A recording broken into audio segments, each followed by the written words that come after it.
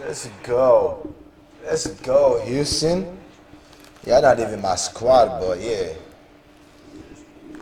I mean, I might be saying I ain't fucking with the Redskins no more, but you know, you can't just not be a fan of a team overnight. You know what I mean? Like, put in too many years, too many hours of heartbreak, known as the Washington Redskins. Hell to them.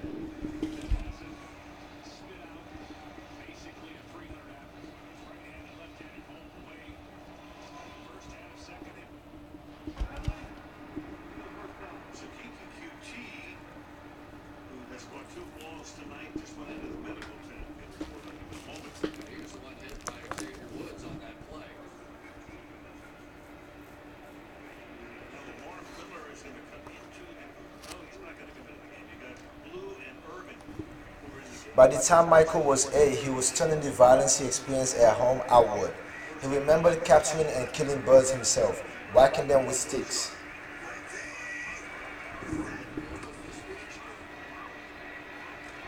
Too much time. Too much time. Let's go. Too much time. Second and 2. Let's go. Soon he graduated to fist fights with other kids, then knife fights, then glue sniffing, and finally armed robbery. He went to reform school at the age of 12 and landed his first prison sentence at 18. It was after an escape that he murdered the store clerk. Joe and his partner thought the man was going for a gun, but after they searched his slum body, they realized he was just reaching down to hand them the night deposit bag.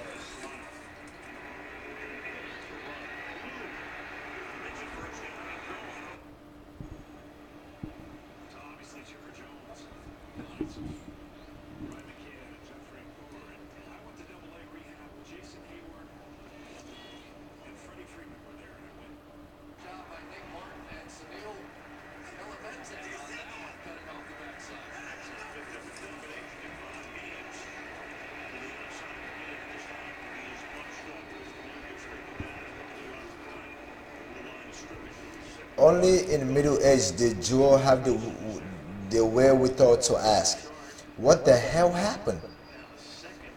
He does not know what turned him from an innocent little kid into a young man who fired a bullet into another man's chest, he says. But it wasn't that I was naturally cold blooded.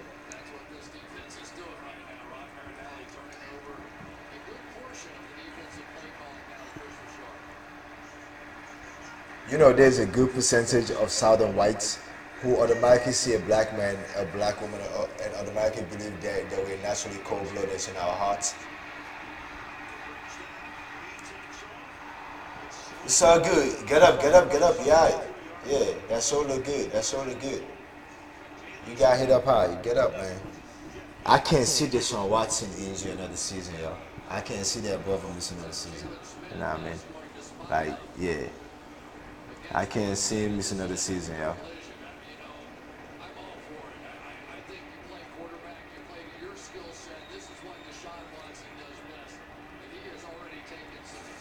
His name needs to get into that list that includes Doug Williams and Russell Wilson.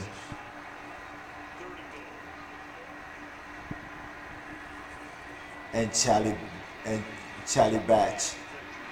Charlie Batch was on those squads. Good job.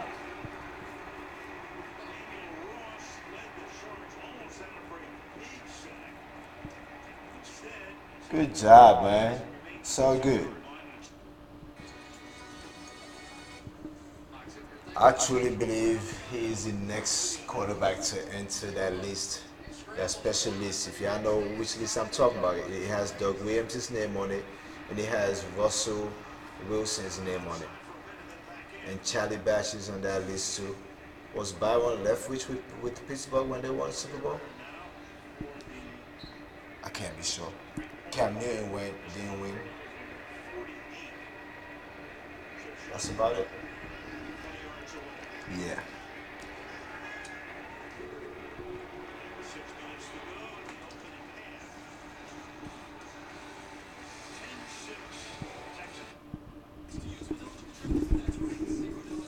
Prisoners in Texas, as elsewhere, share a great many characteristics.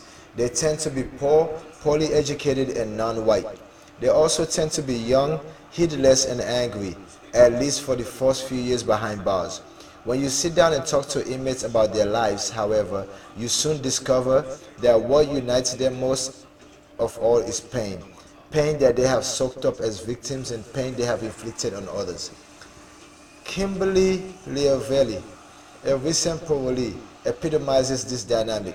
Though, like most women offenders, she has suffered more than harmed. A middle-aged white woman with a corny sense of humor, Lavelle is tirelessly optimistic but with little cause. After serving 12 years for armed robbery,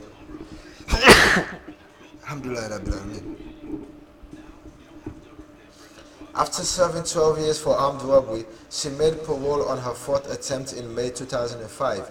With serious health problems, few marketable skills, and $100 in discharge money, she moved into a trailer with her mother outside of Dallas.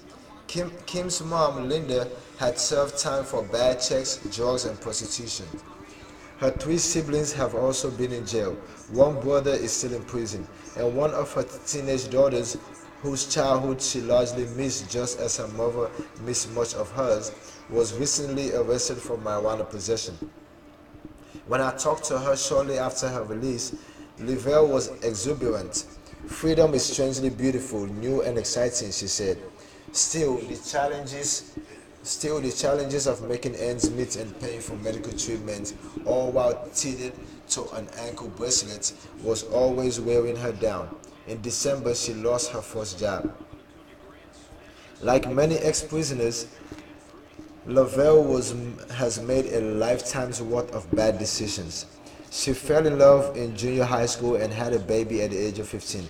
Like her mother, she got into alcohol and drugs. In 1985, she shot a man she said was trying to rape her. Imagine if Christine Blassie had a gun with her that day that Brett Kavanaugh tried to, you know. Or imagine if she had a knife or if there was something heavy by the bedpost or something she could have smacked him with. He would have had his car that she would have pointed to. Now that would have been funny. Now that would have been funny as fuck, yo, because they just confirmed this motherfucker. Like, they just confirmed it. This motherfucker's on the Supreme Court. There's literally only 3 women on the Supreme Court right now, and they're the only liberals on the Supreme Court. You got Stephen Breyer, who sometimes sides with the liberals, but like,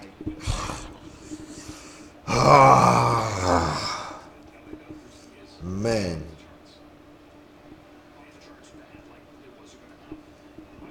I digress.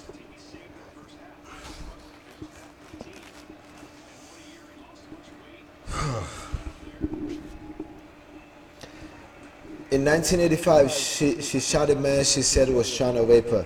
She left him for dead and got 10 years for attempted murder. Not long after she got out of prison in 1988, she and a girlfriend concocted a Thelma and Louise scheme to get Christmas presents for their kids. Borrowing a BB gun, Lavelle and her partner robbed 8 stores in the Dallas-Fort Worth areas before getting nabbed. Although the weapon was relatively harmless, the charge was armed robbery. After accepting a guilty plea suggested by her court-appointed attorney, Lavelle received 8 concurrent sentences, 6 of them for 50 years. Wow.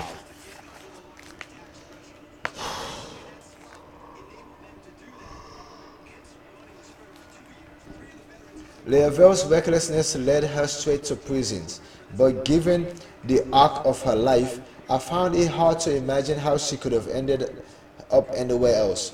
Born in Dallas in 1964, Kimberly Lavelle spent her early years with her mother and her mother's second husband, a middle-class developer named Lloyd Wallace.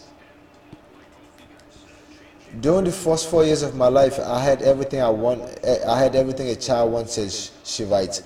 I had my own room, nice clothes, a bike, and even had a maid. She was sweet as pie. Kimberly is fond of such sentimental sayings, almost as if to make up for a life devoid of tender sentiment.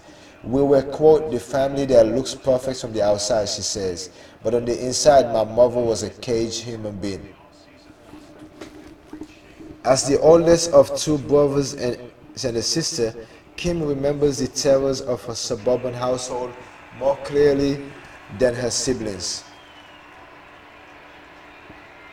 Get his ass down, man! Tackle his ass! Come on, man. The hell can't you tackle that boy? He is hard to tackle, but still.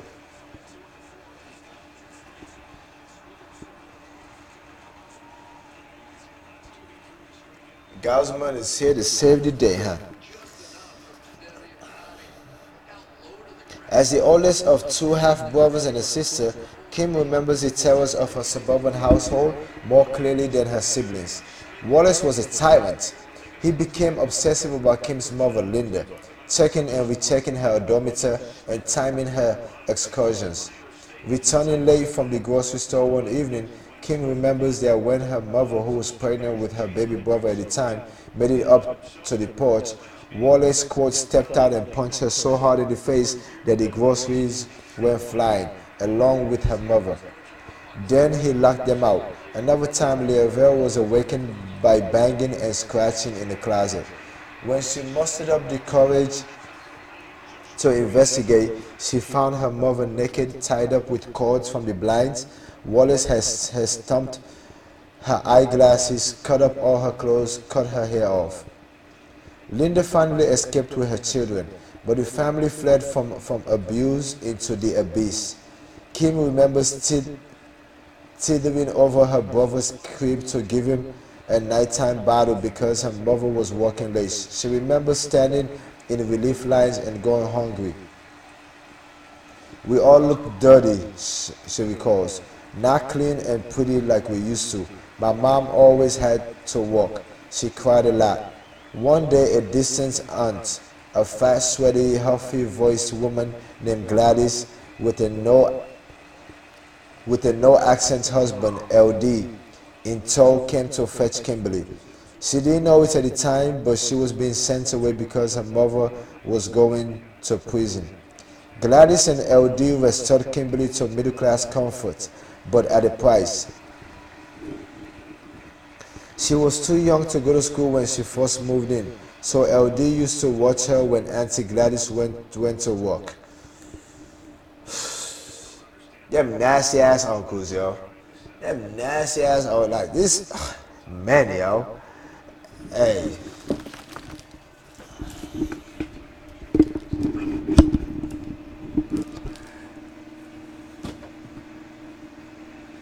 Just in case some white racist fucker decides to take my life because of what I'm doing here, or some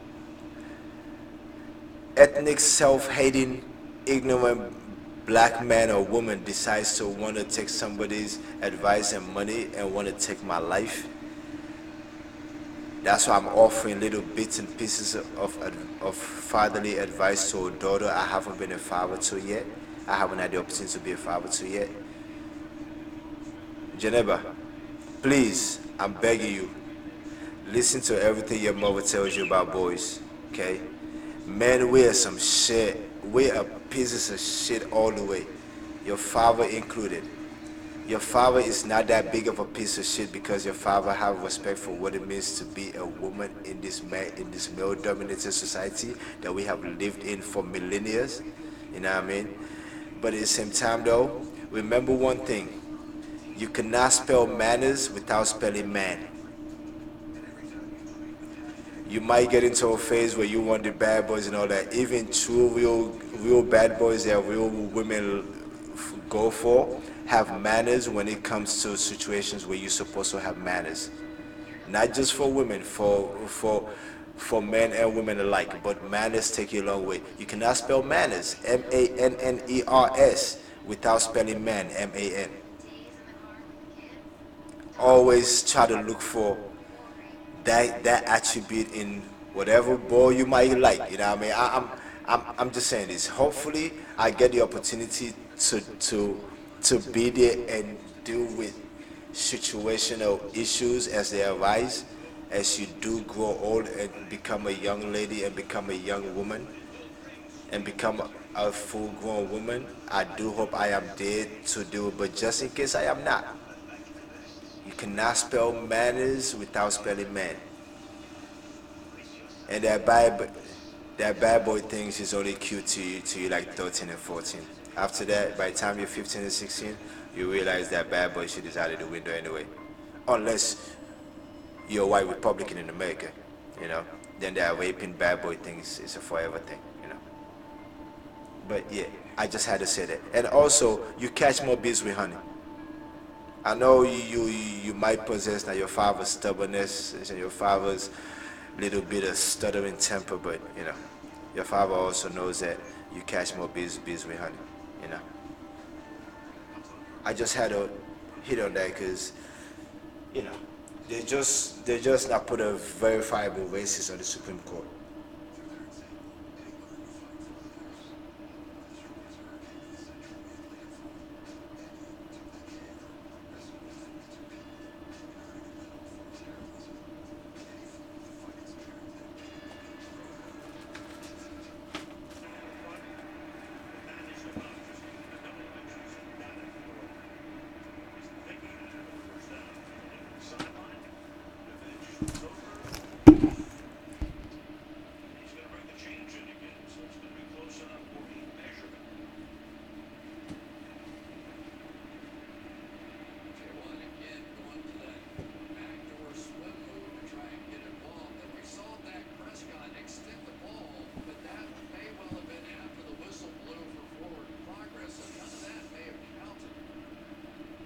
You got it.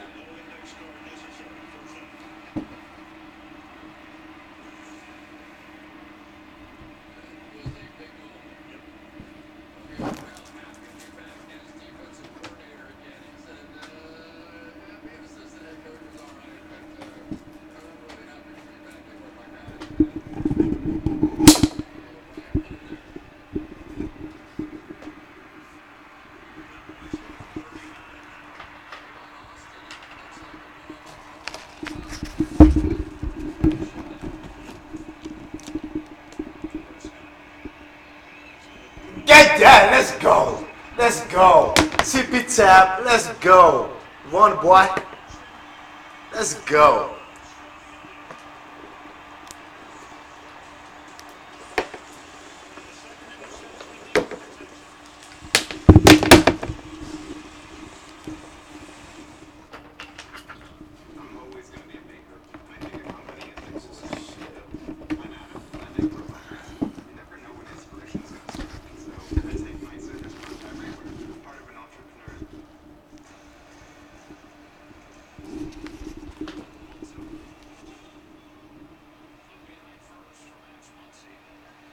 Got that, got that. Ah.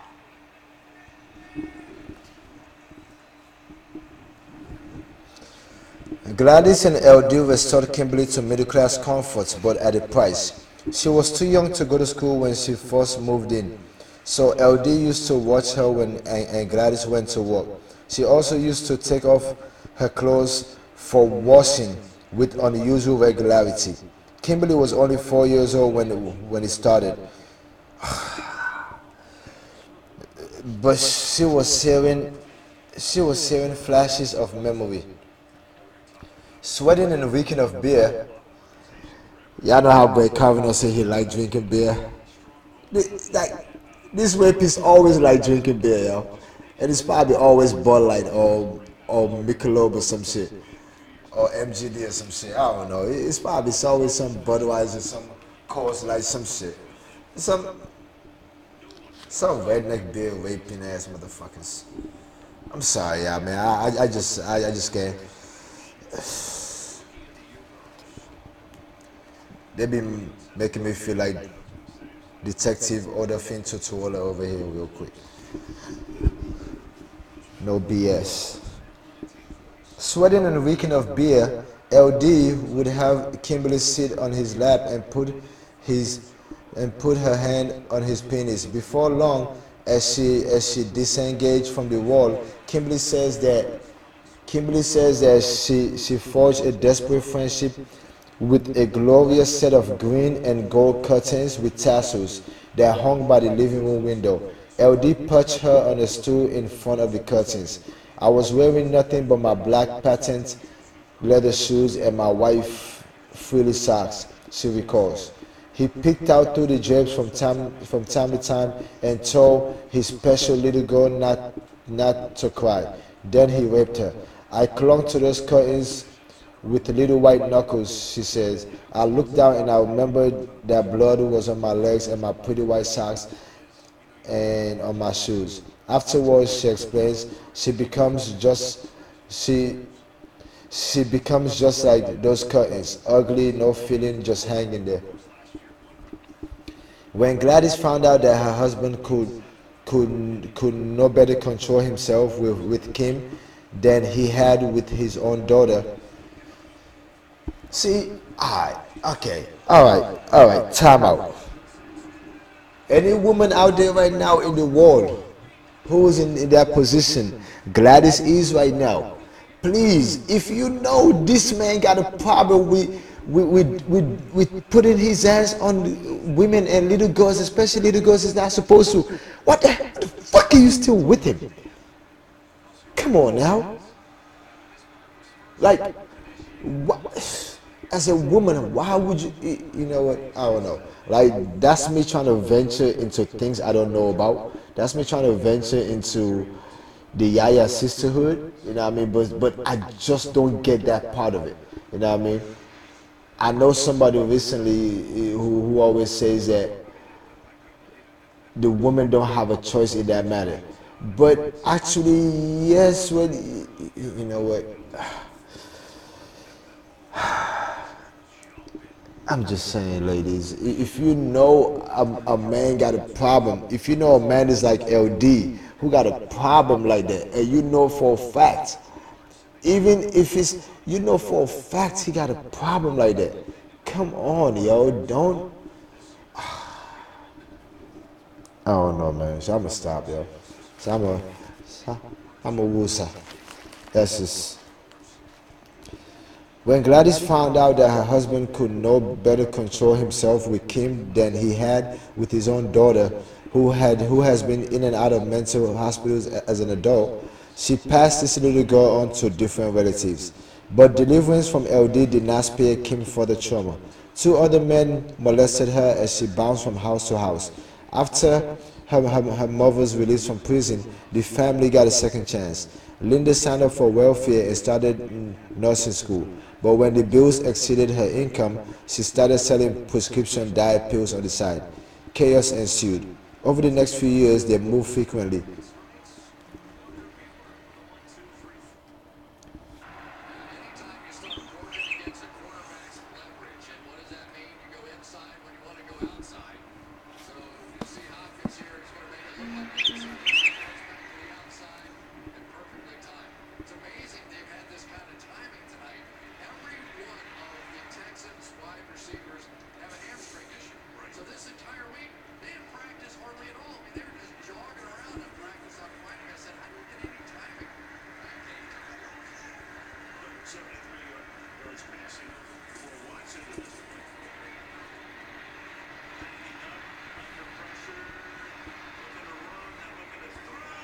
That's a flag. Where is the flag at? He didn't even turn his head around.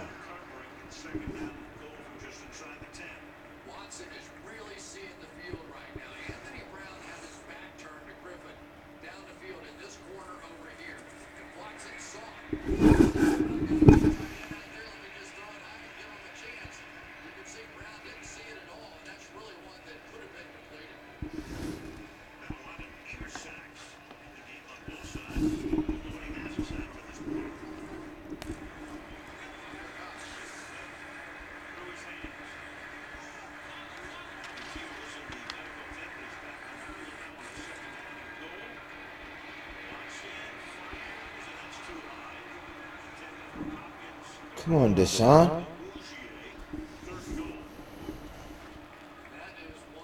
Chaos ensued. Over the next few years, they moved frequently.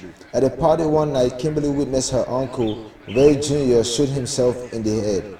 Not long after, when she was 12, she found out that her biological father had been murdered. Kimberly became a survivor. She got into some trouble at school but made drill team and the cheerleading squad. Other parents chipped in to buy the uniform. She stayed with friends as often as she could. As soon as she was able, she moved in with her first boyfriend, Rudy, and his mother.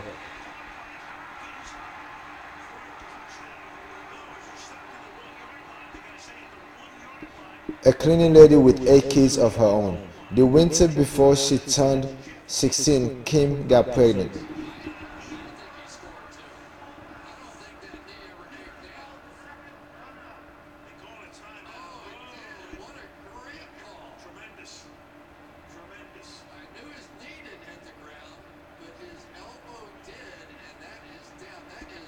But they hit the line though, didn't it?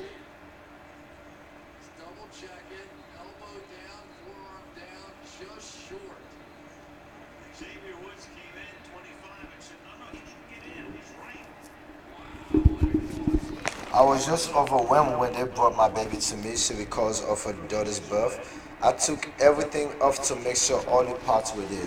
She and Rudy worked. She and Rudy both worked minimum job and made a go at it as parents. They stayed with Linda, then with Rudy's mom. They struggled to make ends meet, but fraud, petty theft, and drugs beckoned.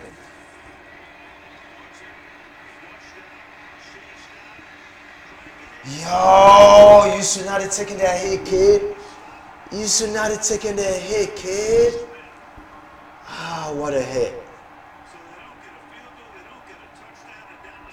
You should not have taken that hit. You should not have taken that hit, kid.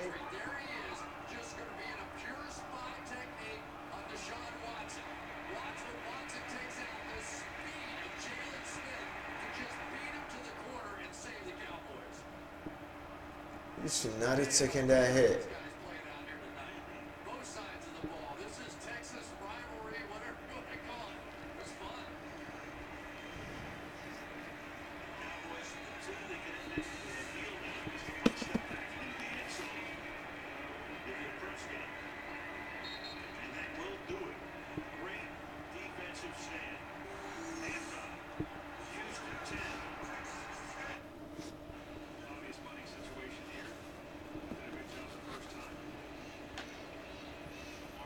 They struggled to make ends meet, but fraud, petty theft, and drugs beckoned. Familiar ways to boost lousy paychecks. I haven't done that. Man, those are really familiar ways to boost one paycheck where you live in the lower rungs of society. The discipline to fight those urges, though, to boost your paychecks in those forms is one of great import. You know what I mean? Like it takes some discipline, yo. Cause it's rough. That paycheck to paycheck shit ain't no joke. Shit ain't funny at all. You know what I mean? Shit ain't funny at all.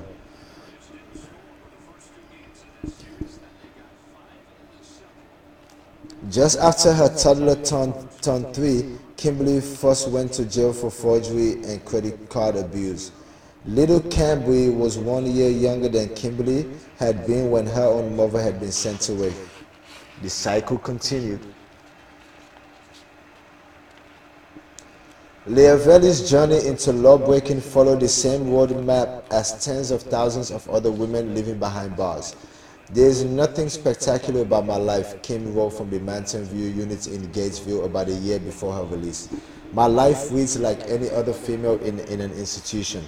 Physical and sexual abuse, trauma, poverty. We're products of our environment. Indeed, repeated studies have shown that women prisoners, even more than men, follow grueling pathways into prison. Although women are 6 times less likely than men to have committed crimes of violence, they are more than 3 times as likely to have been violently victimized as children or adults. 57% of women versus 16% of men.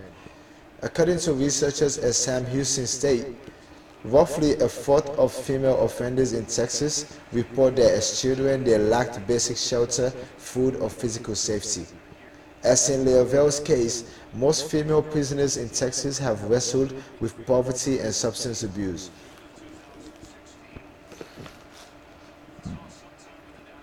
40% report that they were unemployed at the time of their arrest. Less than a third graduated from high school. More than half of women inmates report abusing alcohol or other drugs, with 40% admitting that they were using at the time they committed their offense. For most of American history, relatively few women went to prison, but that has changed dramatically with the escalation of the drug war, which now accounts for nearly 40% of all female felony convictions. Largely because the likelihood of imprisonment has increased most intensively among defendants convicted of low-level non-violent crimes, seriously violent felons were already being locked up under the old rules. The incarceration rate for women have increased more drastically, more dramatically than for men. Since 1980, the male imprisonment rate has tripled, but it has sextupled for women. The result is that the United States now incarcerates more than 215,000 women, which is greater than the total U.S. prison population, including both women and men. Let's go. Let's go. Let's go. Joe Flacco just hit a home run.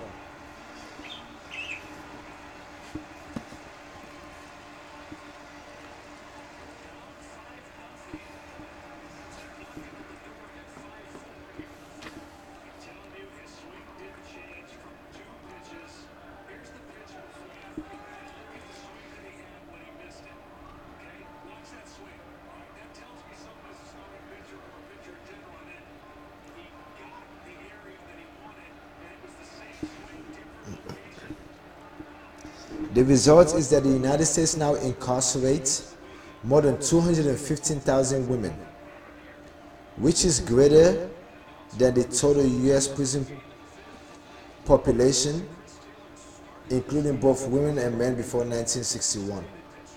Wow. What happened, yo? It is not possible that before 1961 the total population of the U.S. prison system was less than 215,000. It was less than 250,000 before 61, and now it's at 2.4 million. It's not possible that all those minorities are really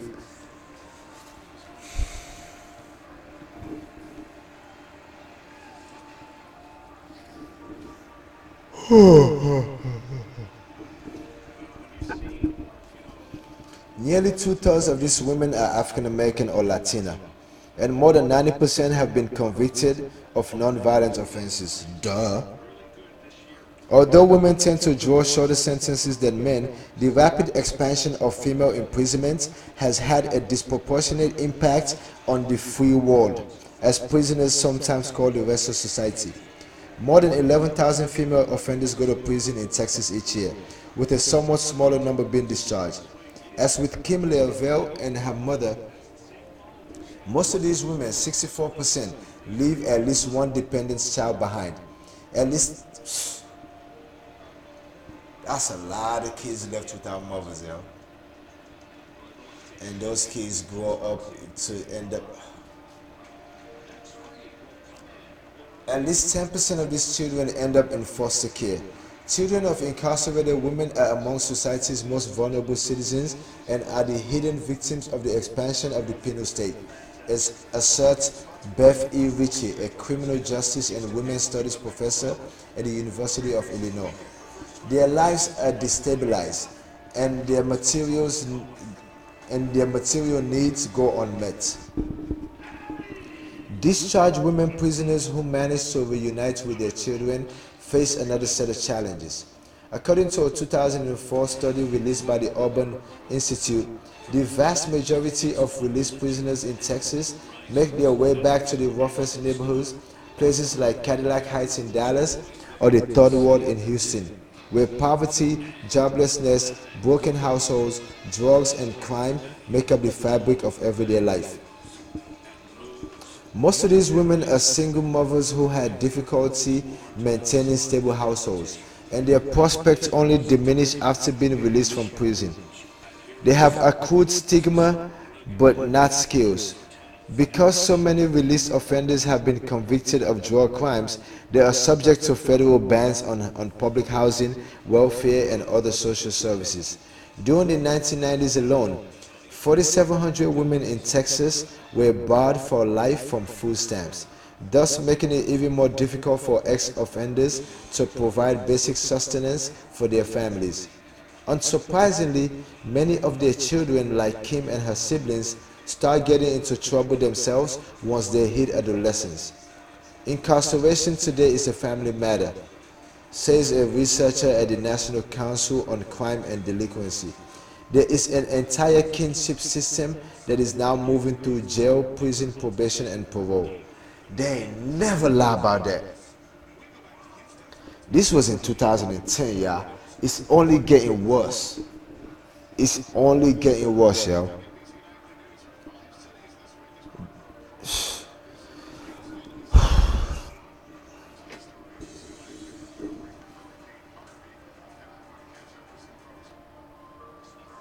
Houston strong.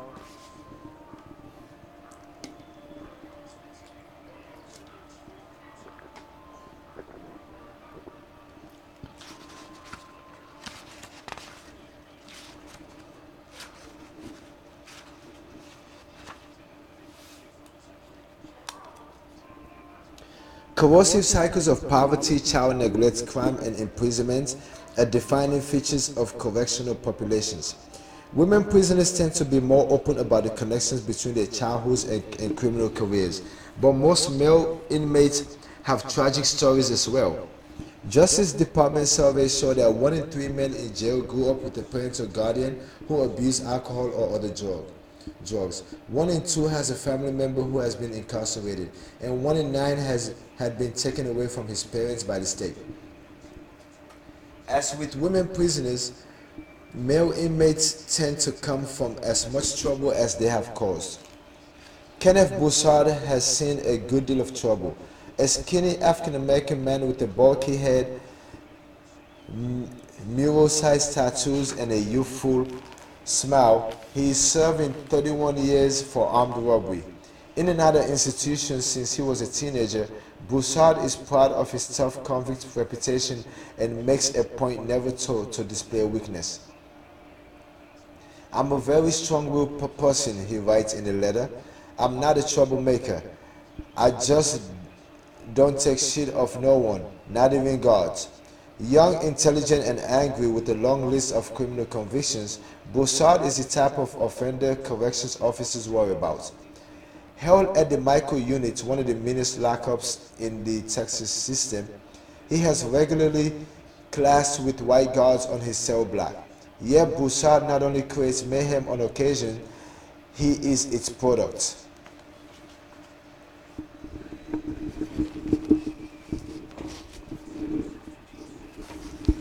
That's gone. That's gone. That's out of here. Tie game. That's gone. That's gone.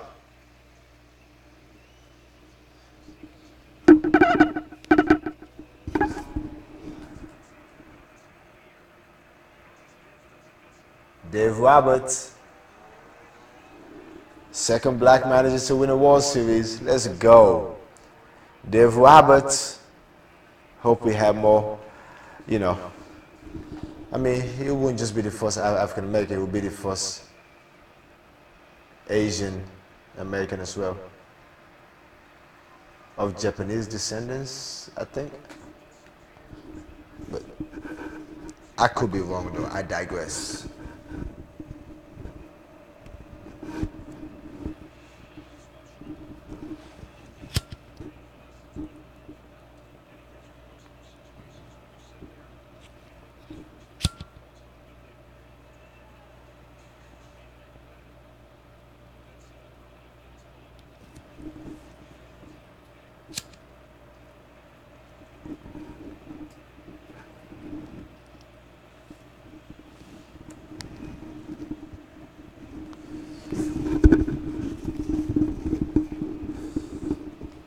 Come on, Manny. Manny about to give him the lead. If they don't walk him. If they don't walk him, he about to give him the lead.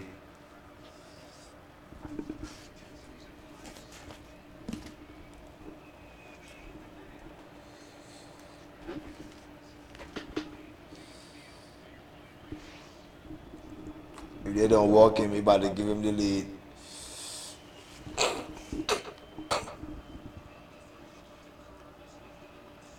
If they don't walk him, he about to give him the lead. Damn, what a fucking play. What a fucking play. What a play.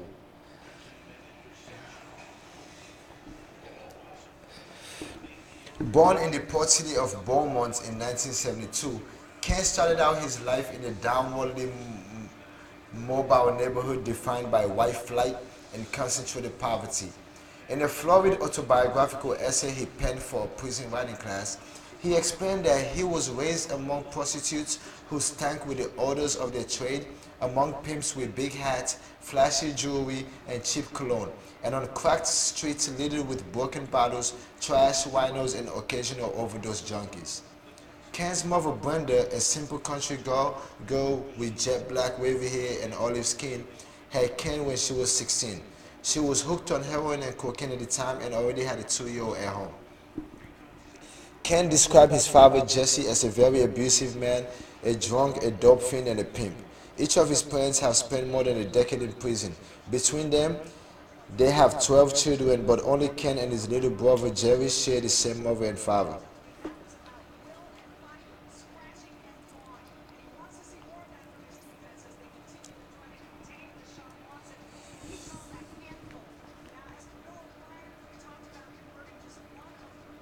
Not long after Jerry was born, Ken's mother left Jesse for a new man who turned out to be even meaner than the boy's father. Echoing a familiar prison story, Ken says that one of his earliest memories is of his mother being hit. Paul used to beat my mother senseless when he was drunk, he remembers. I once tried hitting him with a broomstick, but he just backhanded me across the room.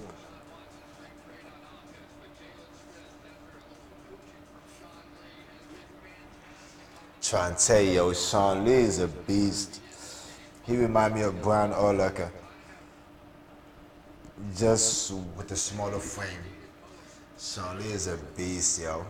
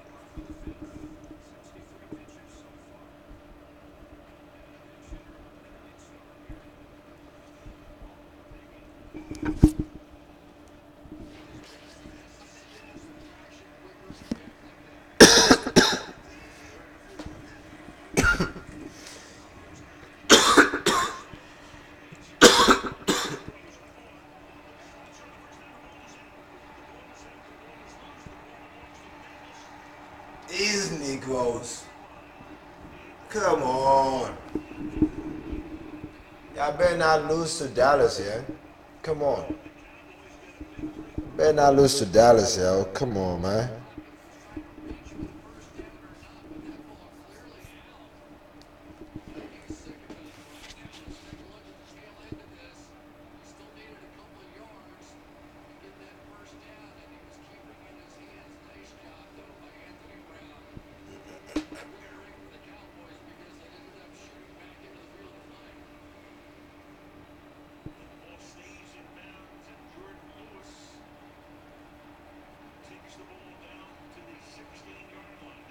The football guys are with the fucking Cowboys, yo. Yo, it is fucking Cowboys. Let me see what this defense gonna do real quick.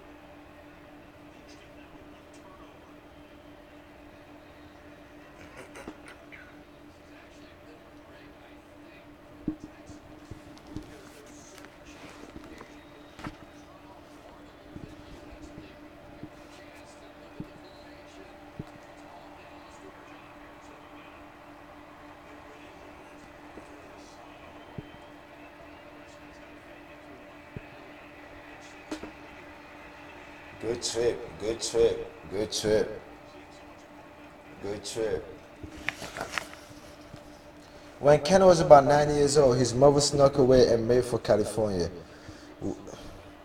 With her five kids crammed into an Oldsmobile Delta 88, she set off on Interstate 10 with high hopes of a better life.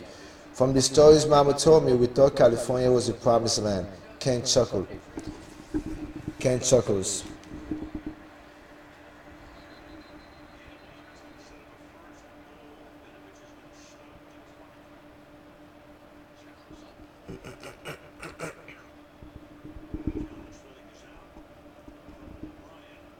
Yeah, move the ball back. Move the ball back.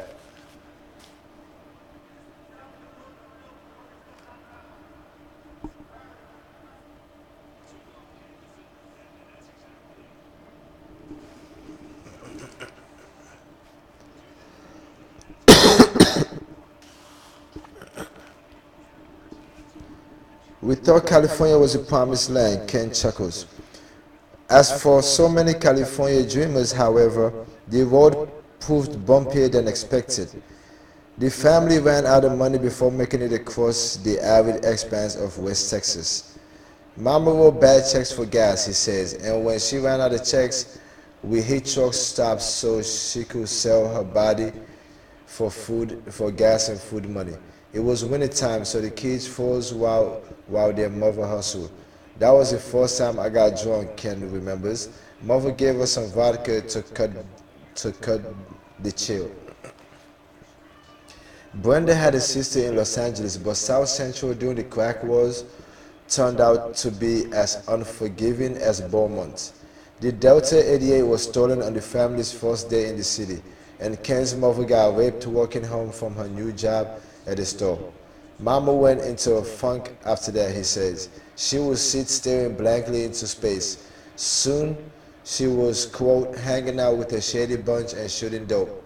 To support her drug habit, she started turning tricks in the apartment, making the kids wait in the living room while she shut up and conducted her business. Every week, we had a new, quote, stepdaddy, Ken remarked acidly. Even with the extra income, the kids went hungry. Mama was gone for days at a time, he says. So I would mix flour and water and make, quote, pancakes.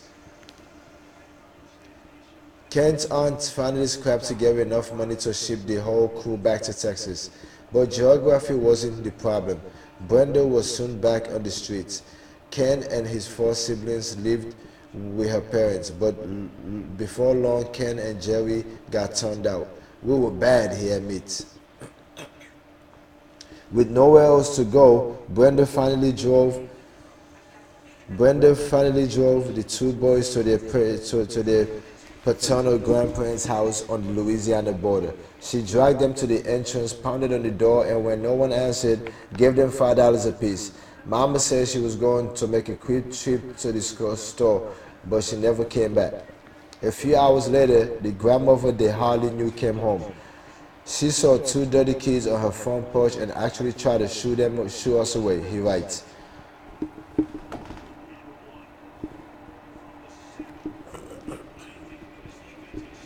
Once they told her their story,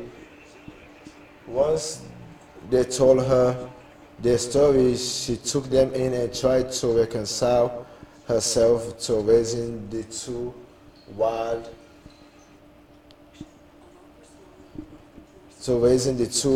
wounded boys. Never much of a parent herself, the woman didn't do much better as a grandparent. She was an alcoholic, like the boy's father, and mean with a switch. Her man, Matthew Hawkins, hung around the house and tried to have his way with the boys. He would wait until my grandmother was in a drunken stupor, Ken reports, and then creep into our bedroom and fondle our genitals and try to penetrate our rectum with his finger while holding his hand over our mouths to keep us from screaming. The boys fought back, once adding rat poison to his coffee, but their grandmother never believed their pleas. Every time we told, we got our asses beat. Yo, speaking of poison, right? I know these boys was escaping from what were fighting of a rapist grandfatherly figure. You know what I mean? But still, I'm trying to see 60 Minutes. I don't know now what it's about tonight, but damn, this motherfucker scored. How the hell Houston let you his full score, yo? It's okay. Speaking of rat poison, right?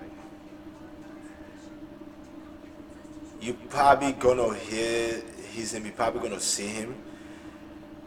My uncle, your grand uncle, Mama Dururi, that last lived in Balange, in at the village where your grandfather is from, my father is from.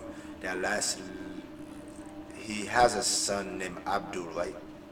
They might tell you he's your uncle, call him uncle. I get it, give him the respect he deserves, but really don't, because that boy literally at the age of 14, 15, back in 2013, you know what I mean?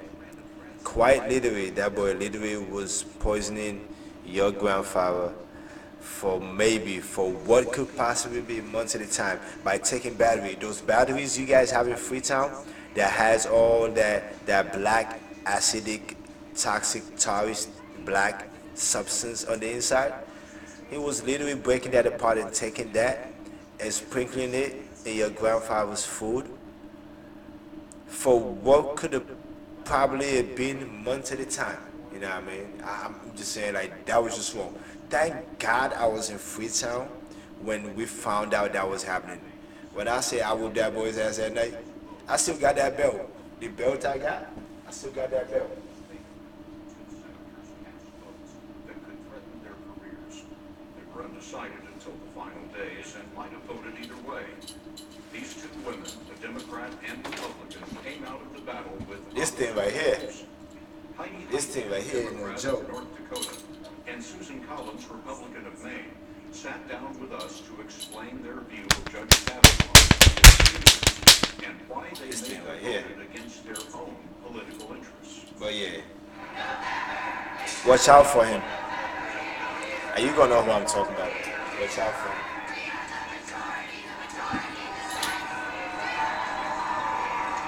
Yesterday, outside the Capitol, more than 160 protesters were arrested. The clerk will call the roll. Mr. Alexander. Inside the Senate, the vote was interrupted again and again. Restore order in the gallery. Vice President Pence, in his role as President of the Senate, tried to control the chamber as late visitors attempted to vote.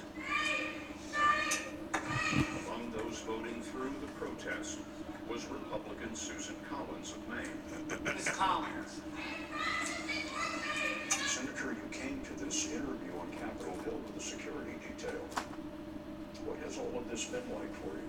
Well, it's been very difficult. I've had the honor of serving in the Senate for nearly 22 years, and this is as ugly a situation as I've ever seen during that time.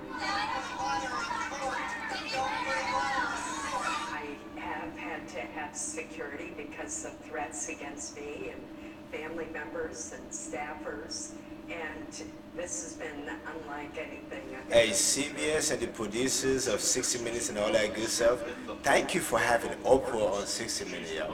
That is,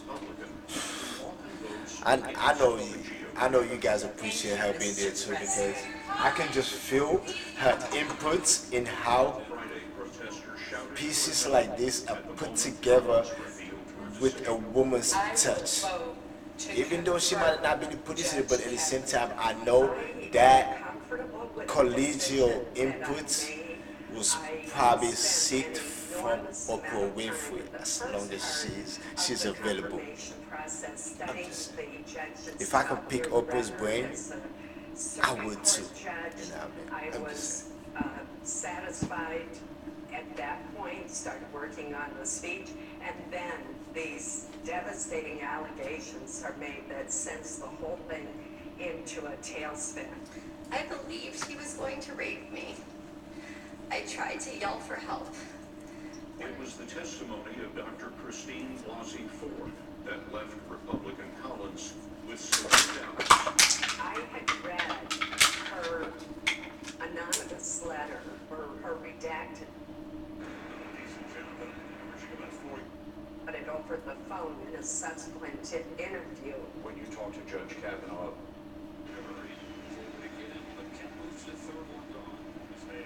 oh shit.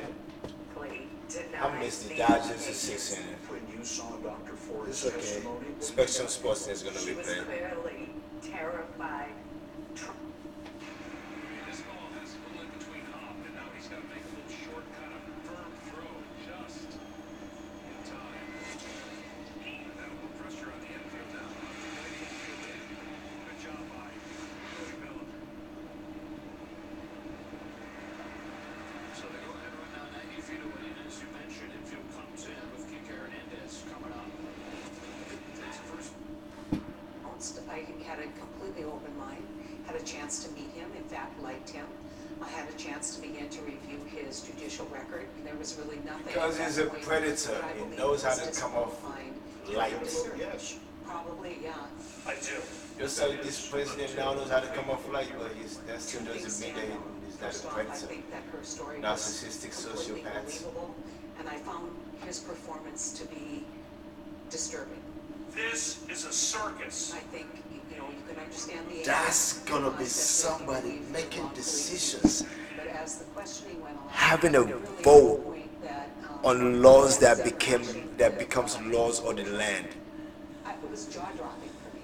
So you're saying there's never been a case where you drank so much I said that no, you no. didn't remember what happened the That's night a before no, or no, part of man. what Like, happened? That's, you're asking about, blackout. I don't know, have you?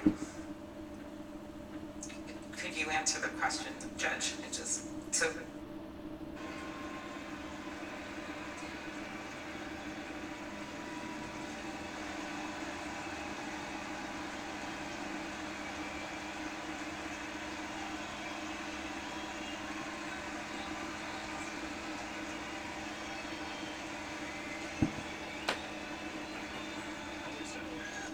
Hernandez rolls him along third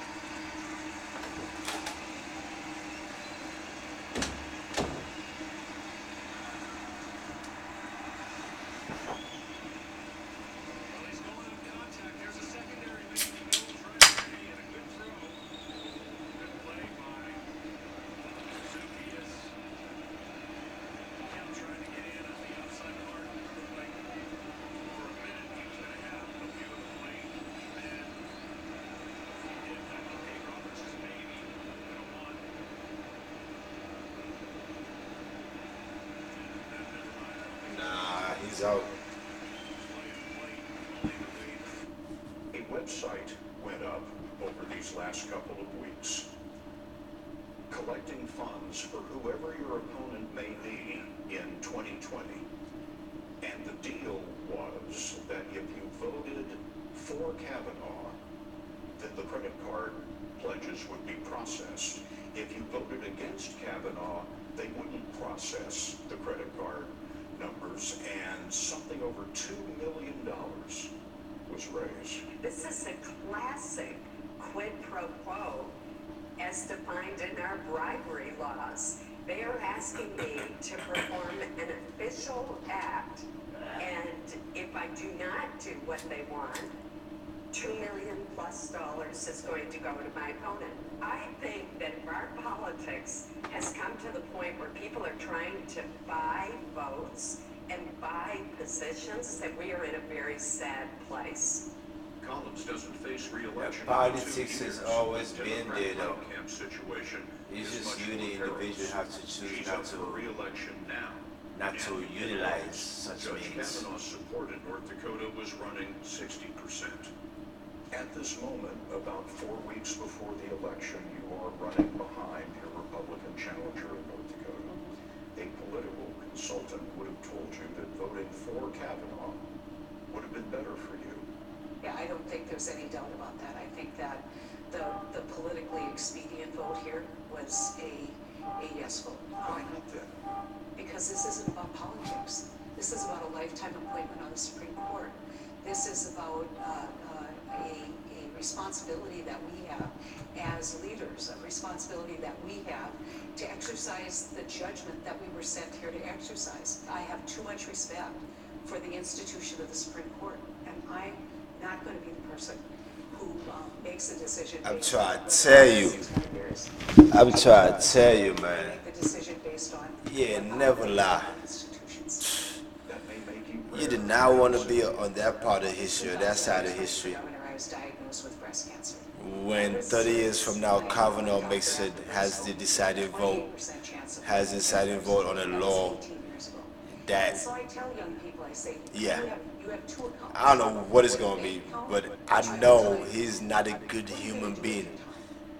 With him, it's not about white or black or pink or orange or brown or yellow, you know what I mean? It doesn't matter. He's not a good human being. He's a rapist. Any man who has rapist tendencies is not a good human being. That dominance you feel like you have over women is not. Many of your opponents Nah. are going to say she's pro-choice, she is pro-women's rights, and she just sent a man accused of sexual assault to the Supreme Court of the United States. I would never vote for someone who had committed sexual assault or who had lied about sexual assault. That's not a hard call for me. I would have voted no if I disbelieved Judge Kavanaugh. But given his denials and the lack of evidence that this happened, I just did not think that it was fair to ruin. There wasn't any evidence collected, lady. Come on. His family. I'm not going to disrespect you because, yeah, that's not who I am, but still. There are many who believe that Judge Kavanaugh will be the vote that results in abortion becoming illegal in the United States, and I wonder if you're concerned about that. I could not vote for a judge who had demonstrated hostility to Roe v. Wade because it would indicate a lack of respect for precedent. What Judge Kavanaugh told me, and he's the first Supreme Court nominee that I've interviewed out of 6 who has told me this, is that he views precedent not just as a legal doctrine, but as rooted in our Constitution. On this vote, the ayes are 50, the nays are 48. Please don't let this man become president, child. If you're black and brown in America, especially if you're black and brown in America, yo, please go out and vote. If you can register and vote, you have less than 30 days left, yo. Please register and vote. You can do it online now. You can do it on your phone right now. You can stop listening to my dumb African ass right now and go. Open up a new tab on your browser and go vote, yo. So Mike Pence will not be in a position to replace Trump in the case of an impeachment, or be in a position to run on their agenda with a packed Congress leading into 2019 and 2020. It matters. If you want Black lives to really, really matter, like, yeah, get people out to go vote. And when you go vote, I can't tell you who to vote for, but I can tell you not to vote Republican. And if you think I am Democratic trolling to get Democratic votes, that's not my basis. My basis, I can't trust both parties because both parties are dominated by white folks. I'm just saying. I fear moderates more than I fear the extremists. Yes, because I already know where the extremists are coming from. You know what I mean? My man Dr. King helped me understand it a lot more, and I've seen it in my everyday lives. You know what I mean? So, but long story short though, my point is this. Think about it. Think about this, right? Just for a second. Like, if you've already registered to vote already, so you're back to listening to me, okay, fine, I appreciate it. Please subscribe. Somebody just told me the other day that if I'm gonna do this, I should ask people to subscribe, because that's how YouTube measures status or significance or something. So it would be better if more people subscribe than just people watching it. So I guess that does make sense, but please subscribe. But my point is though that, think about this for a second, right? The two main political parties in the United States, Republican and Democratic, right? If Donald Trump really wanted to make America great, so-called, without having to do with the undertoned racial bigoted prejudice undertones of the Republican Party, of the GOP party, of the Grand Ole Opry, of the Grand Ole Party, and all that extra bullshit that they come along with, the party of the former Confederacy, you know what I mean? I can't even say former Confederacy now. It's just like a quasi-Confederacy that elected Trump, 62 million strong. But my point is this. The man could have ran as an independent and said everything he said and become president. But then Republicans wouldn't have voted for him because he would have been an independent candidate, right? So he had two choices, either the Democratic Party or the Republican Party. He could have easily came out and said, he could have came out and ran as a Democrat, like he had claimed to be in the 90s. He could have came out and ran on the Democratic ticket, right? He could have ran on that ticket and said the same things he said, and maybe still became president.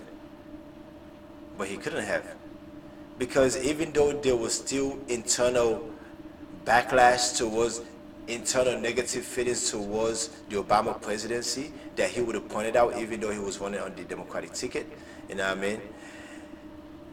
He could have gone up against Hillary in the primaries on the Democratic side of things, you know what I mean? That's my point. He could have. But instead he chose the one party he knew enough was rooted in enough racism to be his springboard into what eventually happened, you know what I mean? That shit matters, yeah. Like, for every black and brown person in America in 2015 and 2016, who thought to themselves, who consciously came out their mouth and said, I ain't gonna vote, I don't trust neither one of them. And then when somebody points out to them that, oh, if you don't vote for Hillary though, that means that you're against everything Obama has been about it, then all of a sudden you start thinking in your head, Obama ain't did shit for us anyway. As soon as that line of thought has been processed in your head, once that seed has been incepted, that's it. You've seen the movie Inception. Thank you, Leo. But I'm just saying, once that seed has been incepted, that's it. If we don't get that seed out right now and sow a new seed that will get us into really, really going out there and actually getting out and voting this year against anything that is Republican, we will come to regret that shit down the line, yo. Real talk. I can't tell you who to vote for, but I can tell you, do not vote Republican. John Green's books and the why The racist piggery that is the Republican Party has been exposed. It has always been exposed. It has always been exposed.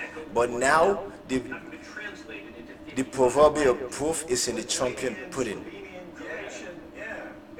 Orange flavored. Like, you can't deny that shit now, you know what I mean? Like, forget all that little extra Illuminati shit, this shit is set up. Forget all that little extra noise. Forget all that noise. Those niggling little, noisy little aspects that's out there. Forget all of that shit. Just pick up a book and read. And while you do that, once a year, maybe twice, if you want to go vote in the primary, you should go vote in the primary, you know what I mean? Because you will want to know you're going to vote for in November.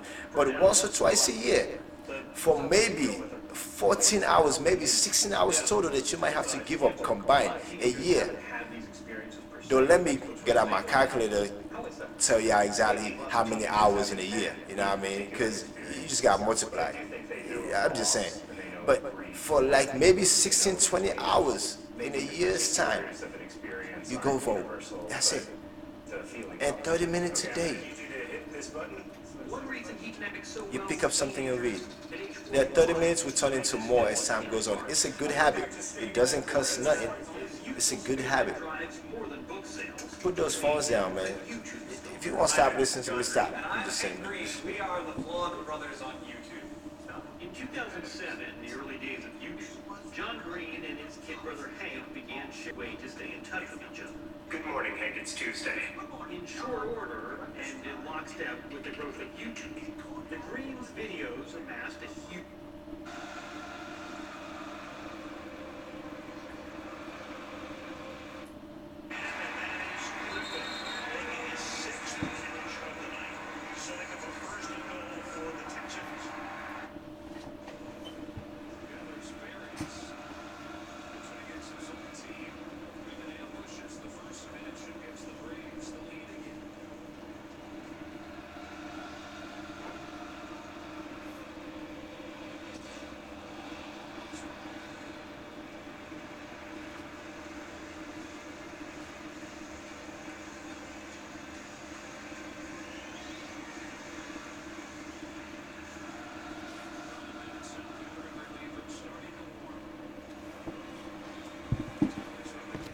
So I'm gonna leave Texas stuff alone for a second. I feel like I should go back to Ashley Montague real quick. Let me see what my British brother from another generation, from another mother was talking about real quick. If you haven't been keeping up with the past few seasons that's been going on in this 2068 and Negro Odyssey, if you haven't been keeping up, I had just finished with chapter 1, the natural superiority of women, and I was getting to chapter 2, the subjection of women. But before I start chapter 2, let me reread the last line of chapter 1 because it was awesome. It says, the liberation of a woman means the liberation of man. That is so true.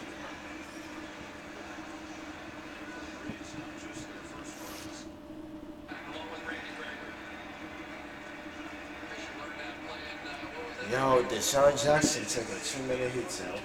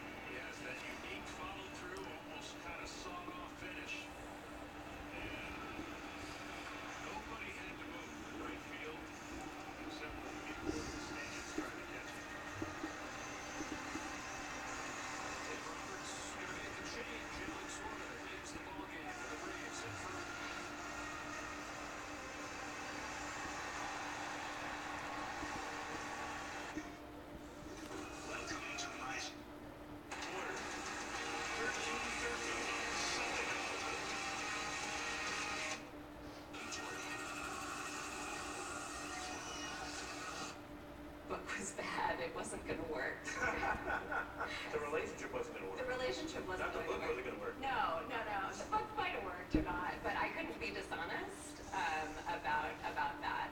And if I didn't like it, sorry. I mean, I'm super glad I didn't know that at the time. I don't think I can handle that pressure. Unfiltered criticism. Yeah. John, do you remember when you told I like that, unfiltered criticism. I'm full of unfiltered criticism, so if you're coming at me, you better be ready for it. I'm just saying, man, everybody's got an opinion and everybody swear their opinion is some shit because they saw a racist filled video on Fox News or on Breitbart or InfoWars. Get the fuck out of here. Put this label on it, and so I can't say that I would ever wish it to go away because it's a part of him. I'd like it to go away, for the record.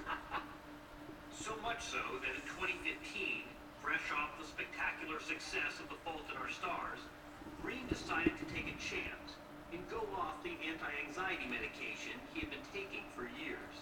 Why did you do that? Well, because I bought into this old romantic lie that in order to write well, you need to sort of like be free from all of these mind-altering substances or whatever. And the consequences were really dire, unfortunately, and I'm unlucky that they weren't catastrophic, but they were serious.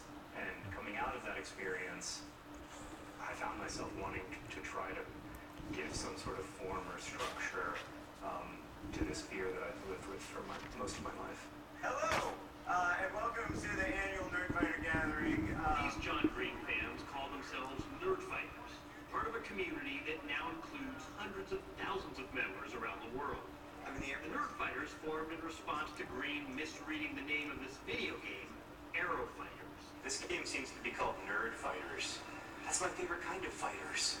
What's a nerd fighter? A nerd fighter is a person who fights for nerds. Not against nerds. No. If they're empowered nerds. Yeah, obviously we're pro-nerd. Really what it's about is... Nerds of the world unite. Being nerdy is really about how you approach what you love. Unabashedly. Yeah. All five of you proud, unapologetic nerds. Being a nerd is cool as fuck. We met these I swear, yo. I grew up a nerd-ish person in high school. I don't want to admit I was a nerd, but that's why I said nerdish, but I think I can admit I was. I was part of it then. I didn't think it was that bad then, but still. You know, but at the same time though, it was more a problem of assimilation with me than just a problem of having an issue with nerdiness. It's cool. You know a lot of shit. It's awesome. You see things in a different way than the people who are not nerds. One of the most See useful things I've things. ever come across in describing my own anxiety. We use it in the house all the time. That don't mean you're smart, and I think you're that smart to be considered a nerd. So, Grow to be a better person than I would have without Jeba, don't feel bad. They didn't call you bookworm all they want. So then say you get sense person, I don't know what that matter. And you find person, I don't know matter. But you get sense person, I don't matter. Hi there, my name is John Green. This is Crash Course. Sorry, America. I just said something in Creole real quick. Yeah, I feel like go to my job to the bakery where it's like all Hispanics that work there and one Asian guy named David. Like this prototypical Asian American guy name. Subscribers, they're now offered as part of the curriculum in classrooms around A guy born and raised in America, like American to the bone, but everybody just assume he's an immigrant because for the simple fact that he's Asian. was a teenager, something akin to a rock star. I want to know what...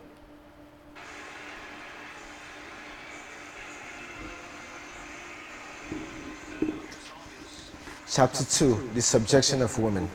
Why is it that in the most of the cultures of which we have any knowledge, women are considered to be a sort of lower being?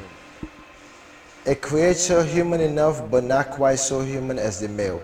Certainly not as wise, not as intelligent, and lacking in most of the capacities and abilities for which the male is so plentifully endowed. How has it come about that women have occupied a position of subjection to men in almost all the cultures of which we have any knowledge? Mankind is about 1,000,000 years old, so is womankind. Since we know practically nothing directly about the social life of our early ancestors, the following discussions must, to a larger extent, be conjectural. But if, with all the necessary qualifications of caution, we were to judge from what we know of the social life of existing non-literate, often miscalled primitive people, we should have to conclude that for the greater part of the last 1,000,000 years, men have on the whole been dictatorial, unfair, and quite unkind to women. During this long period of subjection, women have been treated as chattel, slaves, housekeepers, economic advantages, and sexual conveniences. Brett Kavanaugh. Throughout a great part of the world, they are still so treated. How did this relationship between the sexes come about? There are certain biological facts which are of pertinence. Here I should say not the biological fact as much as the interpretation which have been made of them. Because women bear children and nurse them, they are forced to be much more sedimentary than men. Women is the cricket on the hearth. Woman is the cricket on the hearth, man is the eagle on the wing. Women stay at home to nurse and care for their children, to prepare food. Men leave the hearth for the hunt. It is necessary to understand that throughout 9/10 of the long history of mankind, his economy was characterized by food, gathering, and hunting. Agriculture and herding of animals were unknown. Habitations were caves or the most kinds of windbreaks, similar no doubt to those built by the Australian Aborigine of the present day. Tools were mostly of stone and implements were of the simplest kind and few. Spears, hand hammers, choppers, grading and cutting tools of stone had been invented, as well as a fair number of other implements useful in the chase and for domestic purposes. But such equipment did not make hunting easy. Women could use their hand implements for the digging of tubers and other root plants, but men required weapons that would travel some distance to reach and slay the hunted animal. Often a man will have to travel many miles in order to secure his prey. Sometimes he might be away for days, even weeks. His mate generally remained on home grounds. Now, step by step, let us consider the consequences of the different roles played by each of the sexes. Roles arising from the fundamental biological sexual differences relating to reproduction, always remembering that we are discussing the roles of the sexes during the long phase of man's food gathering and hunting stage of first development. First, the female is rendered sedimentary, even though before becoming a mother she may have been as mobile as any man or boy. Thus, her experience becomes limited to her domestic duties, and she is confined to her home territory. She is a food gatherer, her husband is a hunter. Her task will be to gather plants and tuber, honey, grubs, and the like. In short, whatever is edible and can be procured without hunting. Between caring for her children, food gathering, preparing meals, and performing other domestic activities, little time is left her for any other kind of experience. The male, on the other hand, while he may be quite highly domesticated, is nevertheless called upon to exercise his ingenuity very much more frequently, and in a more varied manner than the female. As a consequence of his hunting activities, he acquires a great deal of the kind of experience which almost never falls to the lot of the female.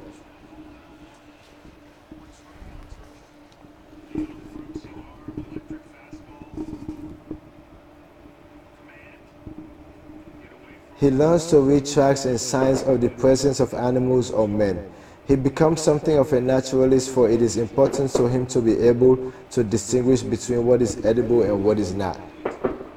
He learns a great deal about the habits and ways of animals and plants life, about the weather, and about the rocks and other materials from which his implements will be made, and the numerous other details associated with the hunting economy. Oh, that's out there. That's out there. Oh, he got that. Damn.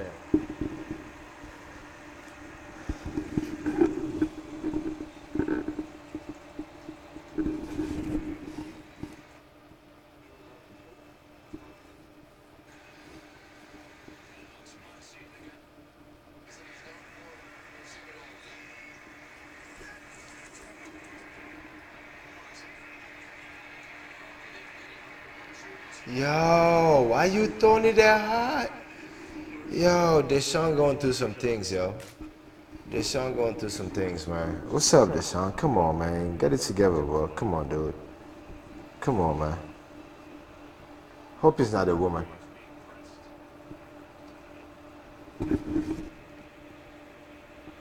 So I had to say it, man. Come on now. So I had to say it. Come on. Come on. So I had to say it.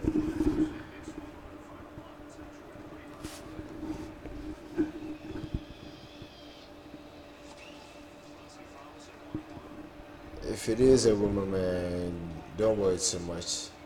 Just tell her hi and you love her. Just show her you love her, man. You know what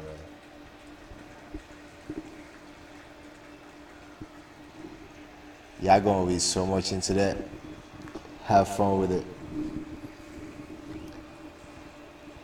Because he's a hunter, he knows best what implement serves him most effectively in the hunt. And it is he who is the inventor and maker of hunting implements. He develops skills in the use of hunting and necessary and accessory implements, and he transfers his skill to the making of articles of domestic use. When he has time, he may decorate them with designs of magical and religious significance. Out of these occupations in later stages of cultural development, such designs may be elaborated and put non-objective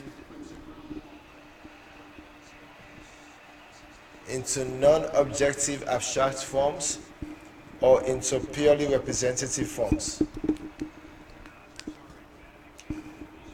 Though men may have given rise to the growth of art in this way, it cannot be doubted that their way pottery, decoration, and weaving, and later basket making are concerned, women make their own contributions. But at the food gathering lower hunter stage of development, it does not appear that they do. Women, it seems, are far too occupied with their domestic duties. And furthermore, in many cultures, they are actively discouraged from engaging in activities which are considered the exclusive prerogative of males, just as males are excluded from engaging in activities which are considered the exclusive preserve of females. We see then that the division of labor between the sexes has its origin in the biologically determined different functions of male and female. This does not mean that the male is biologically the more active one, or that he is biologically determined to be a hunter. It does mean that these roles are the social consequences of the biologically determined reproductive differences between the sexes. It is an error to assume that the female is by nature sedimentary, where the male is by nature active and mobile. Such activity differences do exist between male and female, but to a large extent, there will seem to be secondary differences, not primary. That was an awesome video. I got a piece to come say that again. I'm sorry.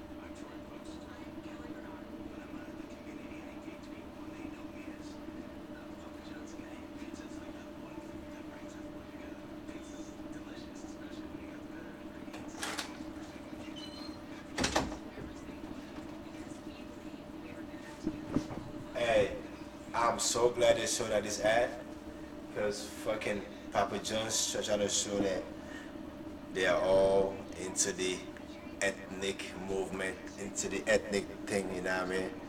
So it's awesome. They trying to show that they actually. I'm not denying that you have a lot of, you have a lot of franchise owners that are minorities. I ain't denying that, you know what I mean? But yeah, I had to really pick them. Yeah, I had to really search for them, you know what I mean? All them people that was publishing them ads, they were probably like needles in the multiple haystacks.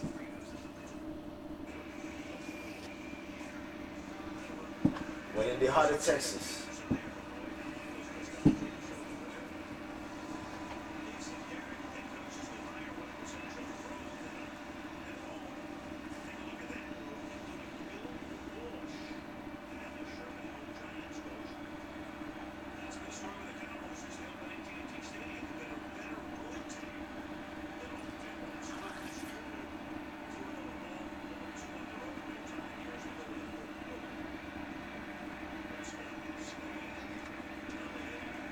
Let's go.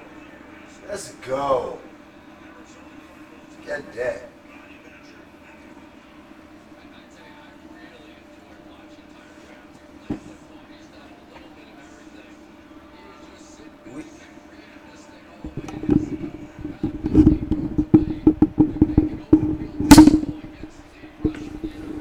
We see then that the division of labor between the sexes has its origin in the biologically determined different functions of male and female. This does not mean that the male is biologically the more active one or that he's biologically determined to be a hunter. It does mean that these roles are the social consequences of the biologically determined reproductive differences between the sexes. It is an error to assume that the female is by nature sedimentary, whereas the male is by nature active and mobile. Such activity differences do exist between male and female, but to a large extent they will seem to be secondary differences and not primary differences.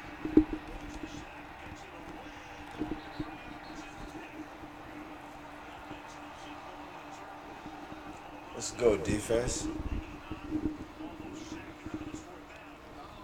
Males have a higher metabolic rate than females, and even at quite early ages, males are more active than females. But the socially observed difference in activity between the sexes, it cannot be doubted, are to a large extent acquired rather than inherited.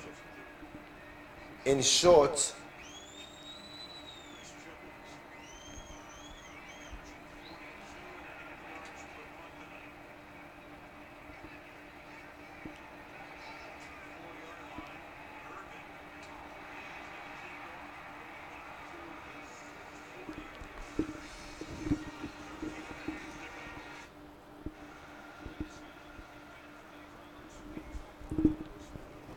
let's go.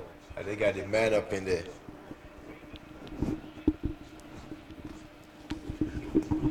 In short, these activity differences do not represent first nature, though they may become second nature.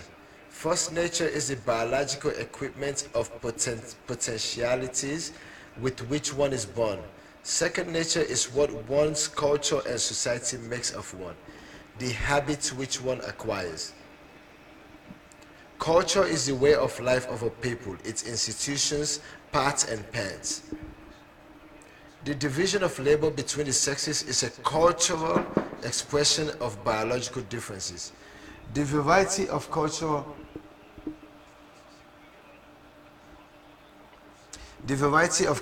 forms which this expression may take in different societies is enormous. What may be considered women's work in one may be deemed men's work in another. In some cultures, men and women may engage in common activities, which in other cultures are strictly separated along sexual lines.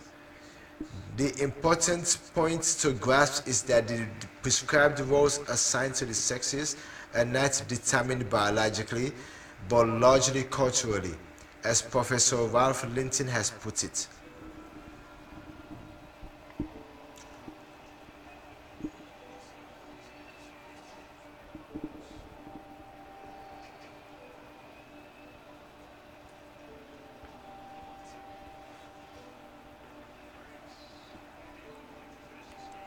All society prescribe different attitudes and activities to men and to women. Most of them try to rationalize these prescriptions in terms of the physiological differences between the sexes or their different roles in reproduction. However, a comparative study of the statuses ascribed to women and men in different cultures seems to show that while such factors may have served as a starting point for the development of a division, the actual ascriptions are almost entirely determined by culture. And that was based from Ralph Linton's The Study of Men, published by D. Appleton's Century Company in 1936 on page 160.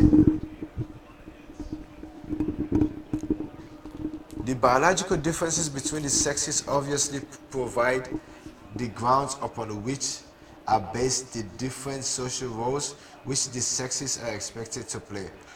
But the significance of the biological difference is often interpreted in such a manner as to convey the appearance of a natural connection between conditions which are in fact only artificially connected, that is, by misinterpretation.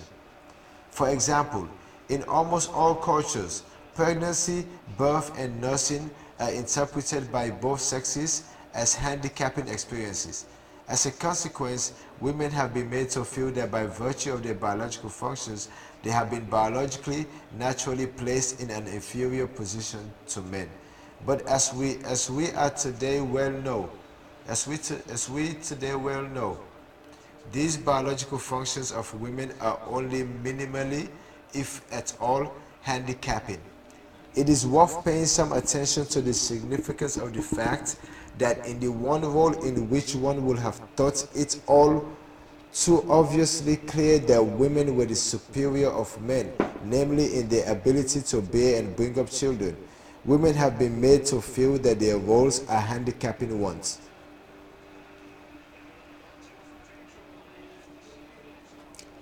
The evidence relating to the conditions of childbirth and child rearing in non-literate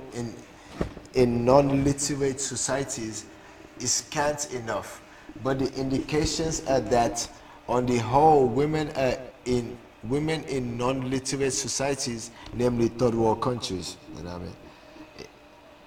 seem to have a far easier time than they do in more complex ones. Unquestionably, under primitive conditions, childbirth and child rearing are to some extent handicapping conditions from the male viewpoint. This is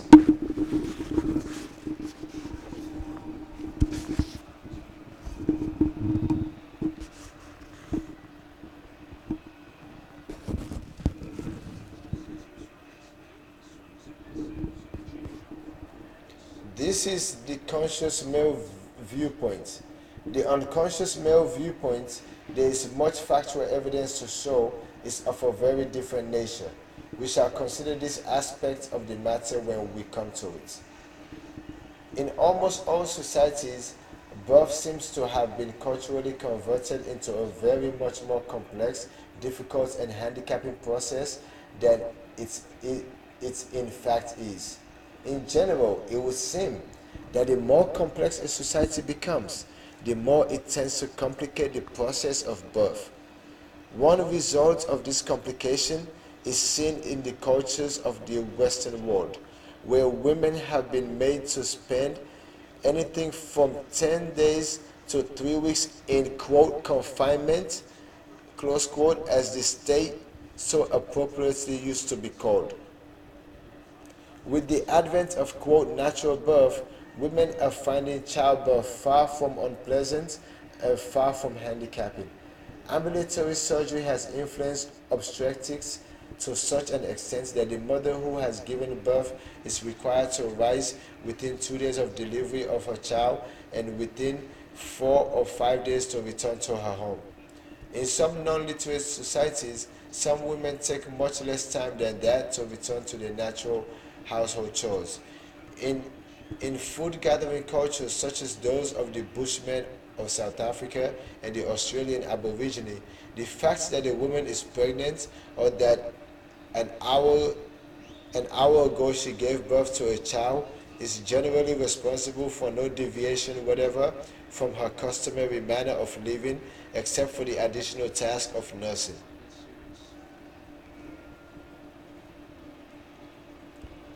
It sometimes happens that on the march, in wandering from one food area to another, a woman falls out, gives birth to her child, catches up with her companions, and behaves very much as if nothing extraordinary had happened. What?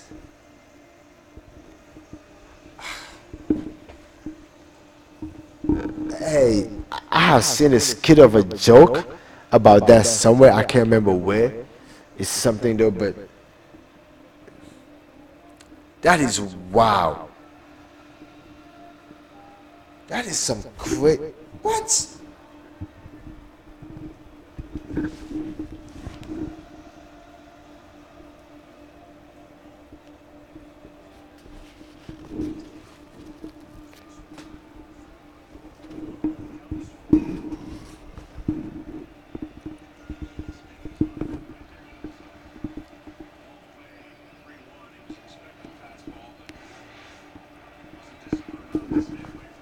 If another child happens to be born to her a little too soon after the last one, it may be disposed of.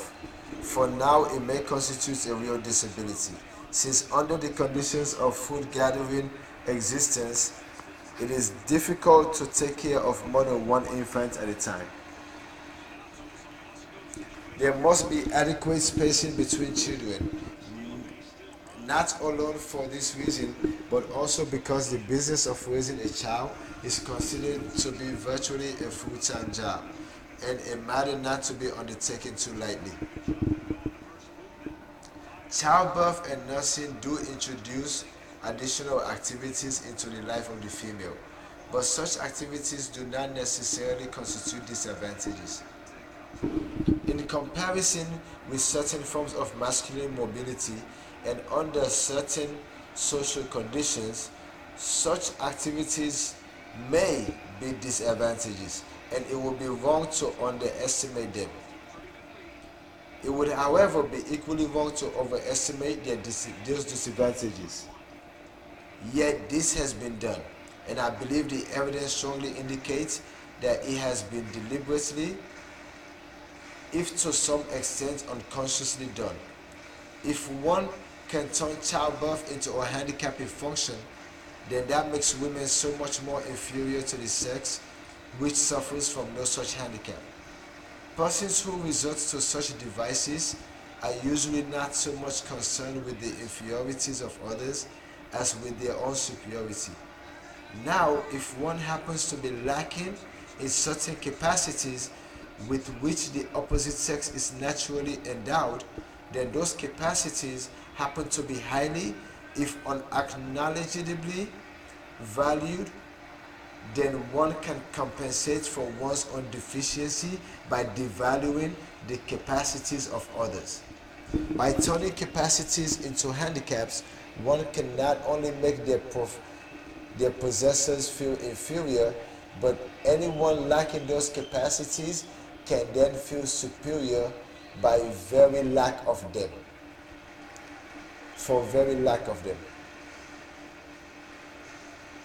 Men have been jealous of women's ability to give birth to children, and they have been very jealous of their ability to menstruate, but men have not been content with turning these capacities into disabilities, for they have surrounded the ones with handicapping rituals and the ones with taboos, which in most cases amount to punishment.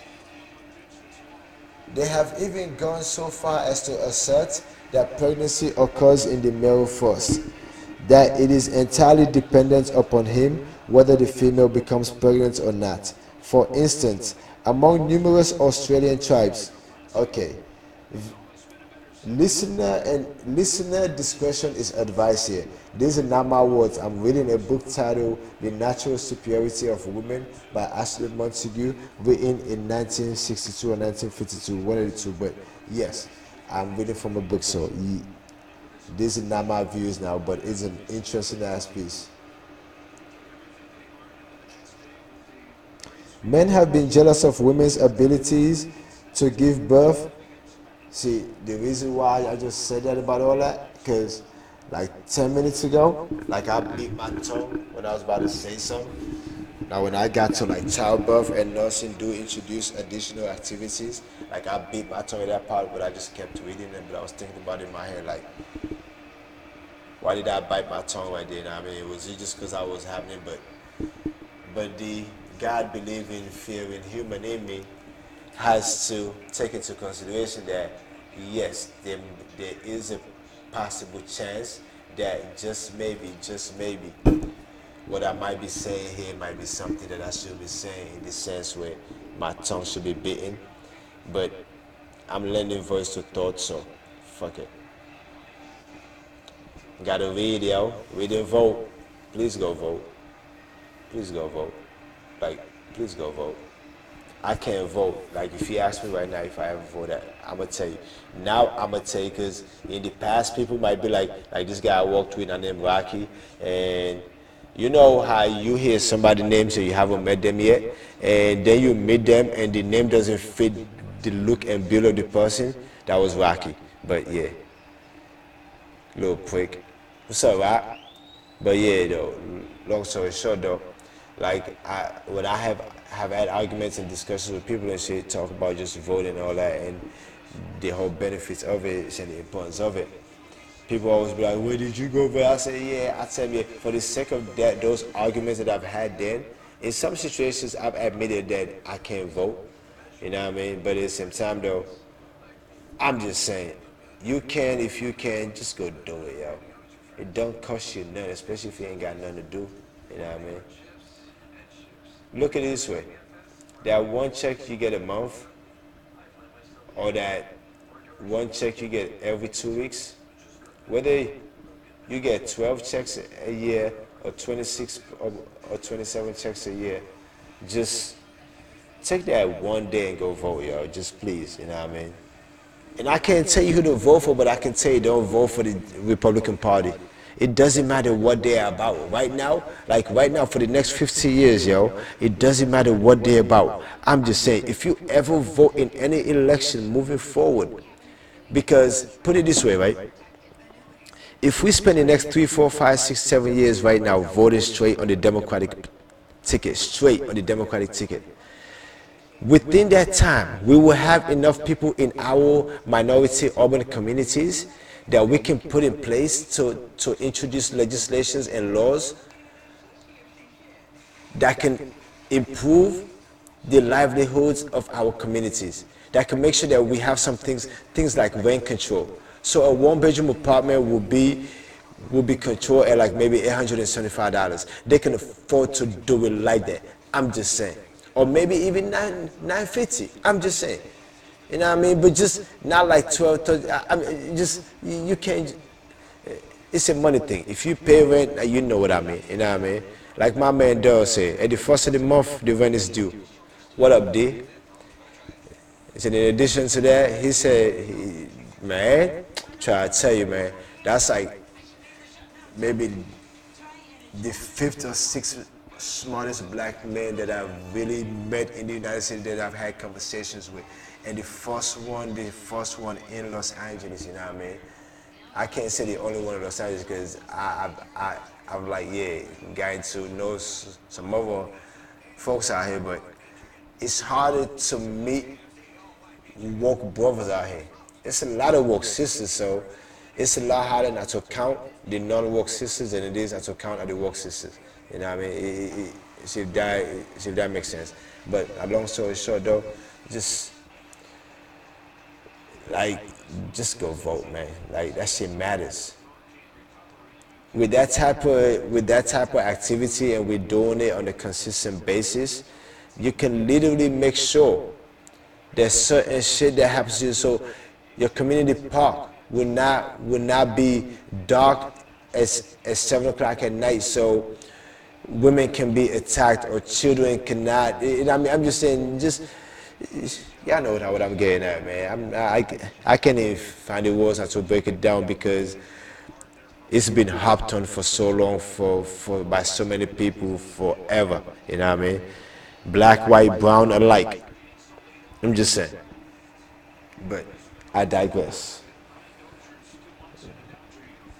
The Dodgers try to make a comeback in the eighth. They're only down by 1. For a team that got rocked for 5 opening to open up at the game. They're doing just fine. Come on, Houston, hold that lead, man. I need Dallas to lose, man. If them dumbass Redskins had their loss to the Colts, it gave me, y'all overestimated yourselves. We would have been 3-0 in the division coming off our bye, but it's all good though. We're still 2-1. I ain't mad at y'all. Number 1 defense in the league. I ain't mad at y'all.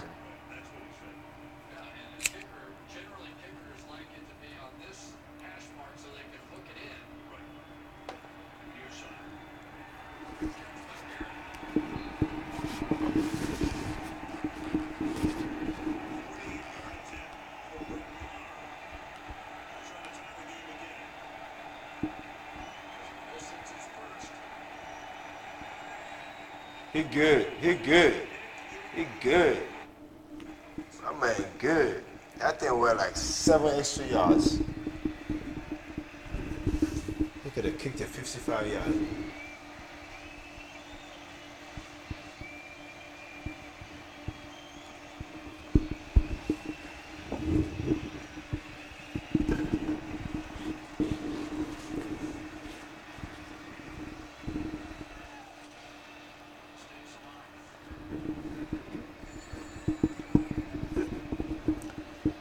Men have been jealous of women's ability to give birth to children, and they have even been jealous of their ability to menstruate.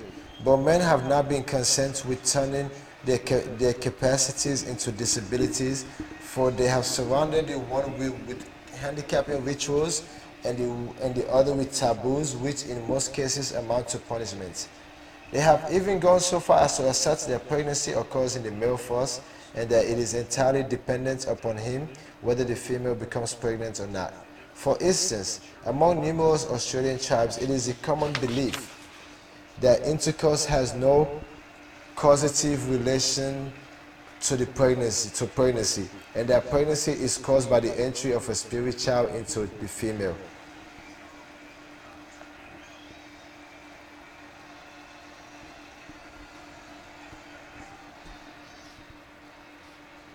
I told ya, listener discretion is advice.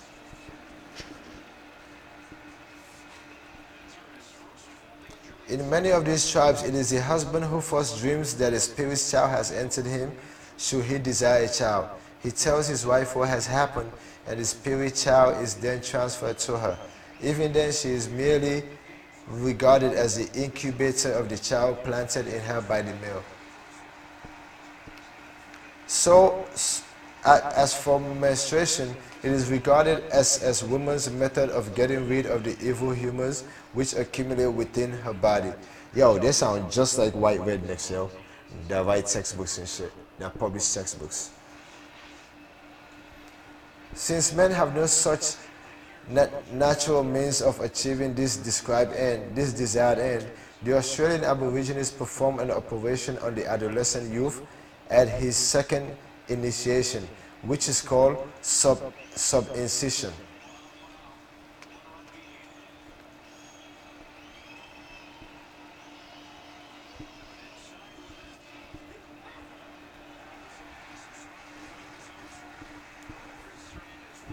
This operation consists of slitting open the urinary tube, the urethra, on the underside of the penis from the scrotum to the external orifice.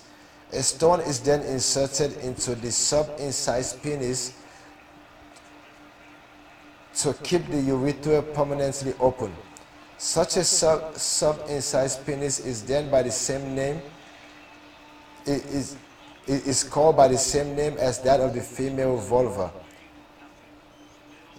There can be not the least doubt that it represents an attempt to imitate the female external genitals. Every so often, especially at ceremonies and initiations, the sub-incised penis will be incised to make it bleed in imitation of the female's menstruation. Yo, they should do that to rapists, yo. If you convicted of rape, they should go do that to you. Go split open your urethra and insert a stone. It's like, now let me stop. Precisely similar operations are performed by the natives of the island of Wojio, one of the Southern islands of the north coast of Netherlands, New Guinea. Periodic incision of the penis and the flow of blood thus induced is often referred to as men's menstruation. Such men are subject, that's what Trump goes through whenever his ass tweets. He be having his little daily men's period and shit, PMSing and shit. That dumbass. What's up, dumb truck? I haven't invoked your name in a little while, namely like 45 minutes. I'm sorry. I didn't forget about you.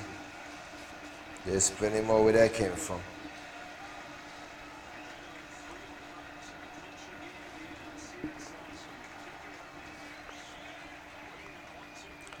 Such men are subject to much the same prohibitions as menstruating women, but the flow of blood is considered to be a necessary cleansing process.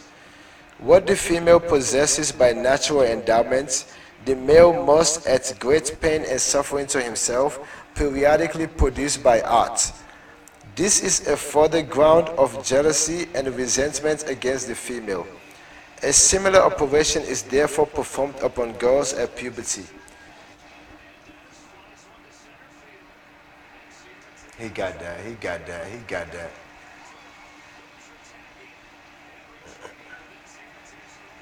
What an arm. I'm sorry, Dodger fans, but I want Dave Roberts to win the World Series more than I want the team to win it. But since he's a manager, so I want the team to win it. You know what I mean? Y'all going up against the Yankees, I told y'all that. But still though, I don't have a horse in this race, but I have jumped on a horse because Dave Roberts is the manager.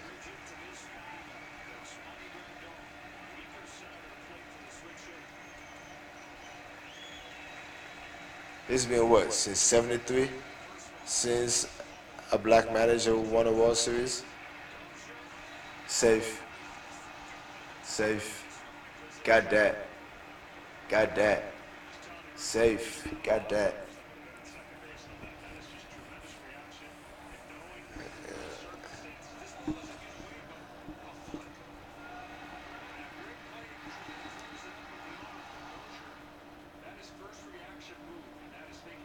Oh yeah, you got that.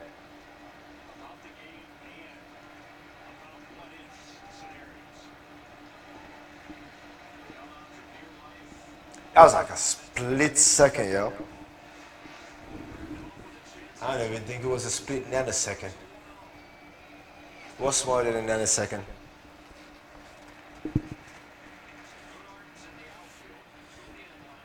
A similar operation is therefore performed upon girls at puberty.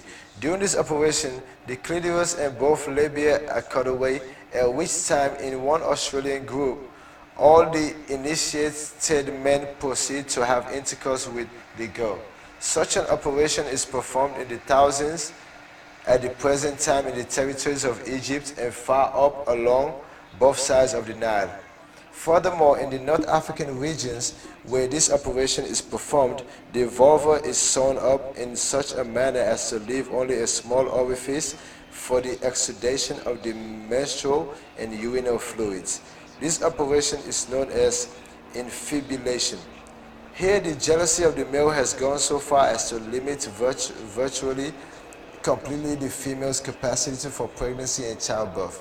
When the girl reaches marriageable age, the orifice may be enlarged to admit her husband's penis, and it will be opened up. by incision shortly before childbirth and after childbirth sewn up again.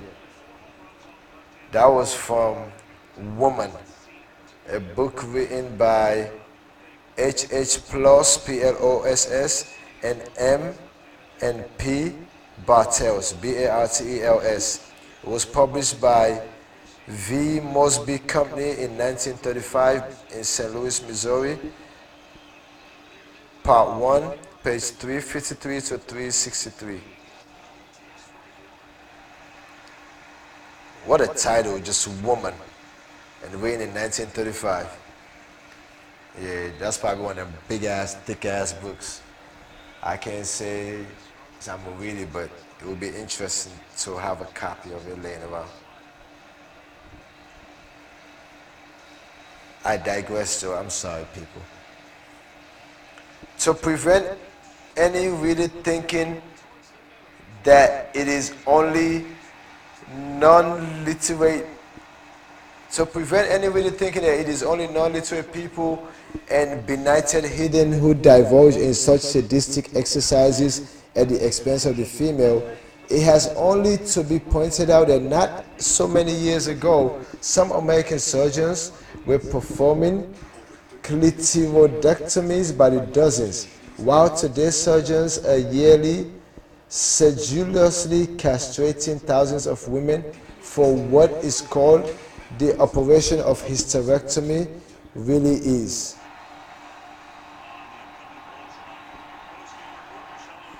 Yeah, this is for them people that's been thinking, why is he talking to Americans about awful, nasty shit that happened in other nations? Forgive me, America is not excluded from shit like this, okay? I'm sorry. No nation is, not even my nation of birth. Men are men wherever the fuck you go. We're all the same, yo. Poopy heads. They going on overtime. They going on overtime. They going on overtime. They going on overtime. They going on overtime tonight. They going on overtime tonight.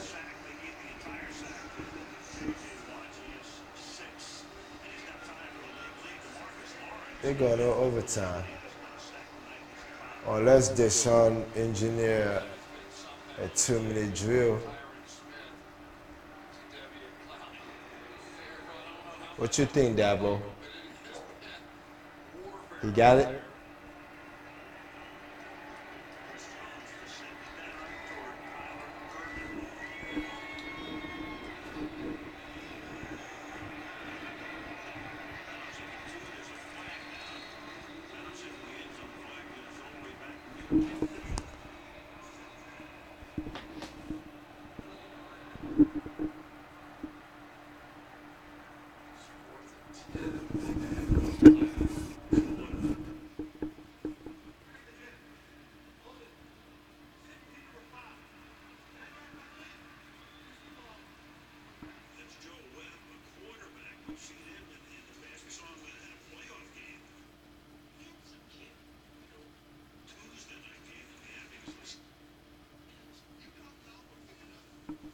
Hey, y'all, Colin Cowhead is one of my favorite white boys, yo. That white boy keeps it real like shit. That white boy keeps it real like shit.